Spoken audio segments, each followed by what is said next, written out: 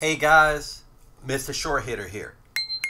This video is going to be a little bit different. The Dot Game during the live recommended that I do a self-assessment that he saw in Golf Digest based on yourself, based on myself, how I view my golf game. So I think that's a good thing to do. How was your golf season? Most people would probably look at their handicap, say, hey, I'm a 5 handicap, I'm a 6 handicap, whatever that might be. This is based on a broader golf experience of the season. So the first category is power and speed. While this is primarily an assessment of your driving proficiency, it extends elsewhere. Were your good drives leaving you shorter distances in the greens? Could you carry ambitious hazards more or less than before? While it's possible to have ample clubhead speed and not be a good golfer, trust me, a power deficiency tends to seep into your performance and your enjoyment over the balance of the season. So the writer here said it was the worst part of his game. Some speed training has helped, but overall it was a tough year, and it was a 2. So looking at my assessment, what I gave myself here, power and speed, I gave myself a 3. I didn't hit it far as I would hoped from the amount of training, speed training I did consistently, workouts that I did very consistently. Thought I would get a little bit more power than I did, a little bit more speed than I did, but I did hit it a little further than I hit it in 2022. Full swing reliability. You can measure a swing's efficiency any number of ways, but telling gauges this. How comfortable are you with a 7-iron in your hand to hit a moderate sized target? Not talking about attacking pins, but compared to the prior year, do you feel better about that shot, worse, or about the same? He gave himself a 4.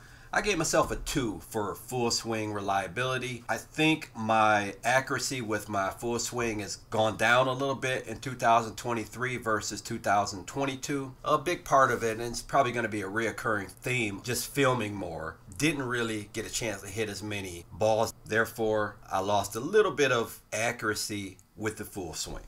So the third category was short game versatility. A good short game is about much more than your ability to hit a standard chip. Your adaptability in certain situations, tight lies, heavy rough, bunker shot over high lip, the ability to hit different types of short game shots. I rated myself a 4. Some of the videos that I've done for you guys, it was kind of a reminder really of all the different shots that I'm able to hit around the greens.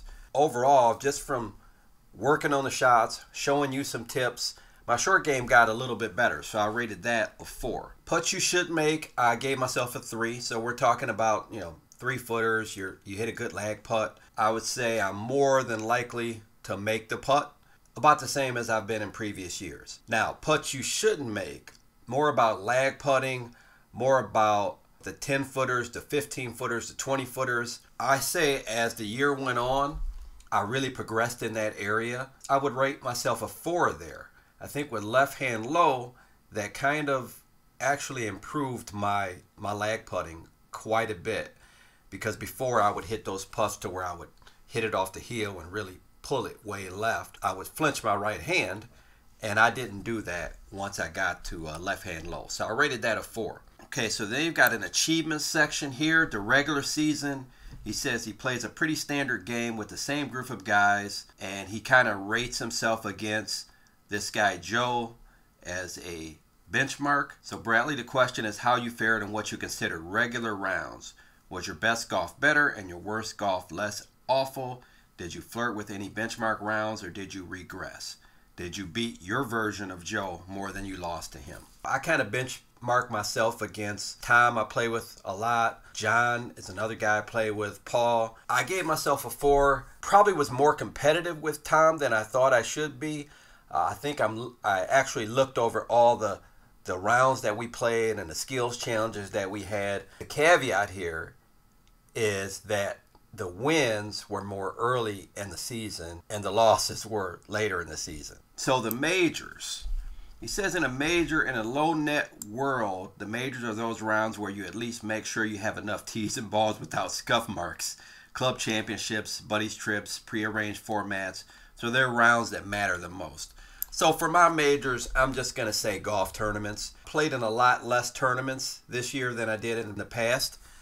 I think I wrote down, I played in about 11 events this year. I think 9 of those were actual just regular stroke play tournaments, not team events. I did win 3 of those events, but I really only played good in 1 or 2 of them. So I'm going to rate myself a 1 in the majors, which for me is golf tournaments. So meaningful golf. First part of this is simple. Did you play enough golf, or did life get in the way?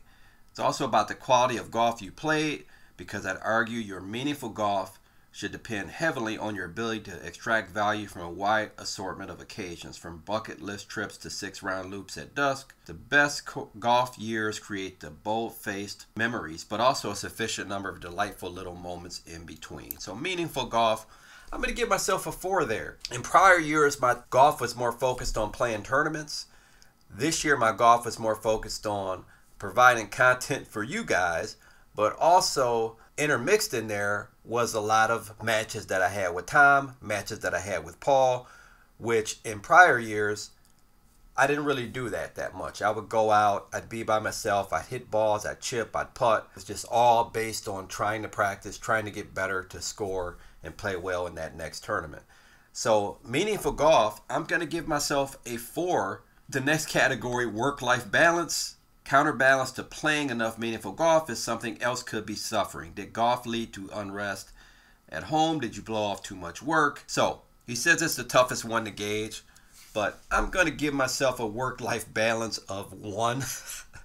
It was pretty much all work as in golf work, right? Filming.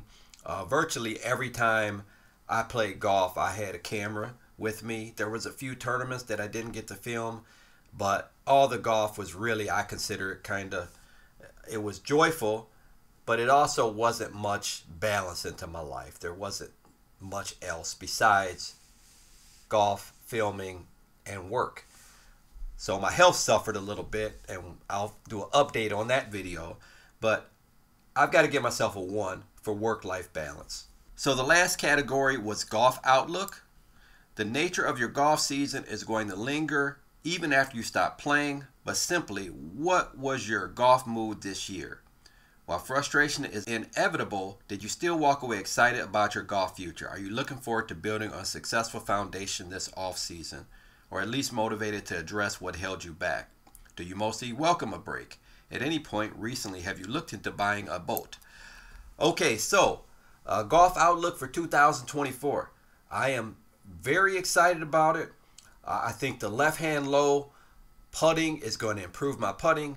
I think some of the short game videos that I did even recently about rotating the face through impact on your chip shots, I did that in some subsequent rounds. You guys will see in the next month or 2. I really feel like my golf game is on the upswing. I've got some ideas that can get me back into tournament form, to playing more tournaments next year, and that includes more tournament content. All things work out as planned. I think 2024 will be a great golf year. I do plan on trying to play in the Illinois Senior Open. I think I've really figured out how to make this content work, and also practice, and also play tournaments, and also do all the other things I need to do. I think this 2023 was a work in progress, trying to figure out how to make all these things happen. When I did go play a golf tournament, my mind wasn't really focused on that golf tournament. It was more focused on the video that was going to be released that day, or the video that I had to film for the next day. So I think I'm on the right track. My golf outlook is really good. I gave myself a 4 there. The total score, you got 41 to 50 was a career year, don't change a thing. 31 to 40, a promising year, plenty to build on. And 21 to 30, which I was on the high end of, is worth reviewing what you do differently next year. I'm going to follow up this little assessment with another video in the future to let you guys know what I plan on changing, what I plan on fixing, working on, and improving, so in 2024 could be a great year. I welcome you guys to look at Golf Digest, Golf Cart Assessment. If you like the video, like, comment, subscribe. Until next time, Mr. Short Hitter, out. 5 holes to go, just play 13. Need a partner way in, gotta hit more greens. My game's obscene now. Hooks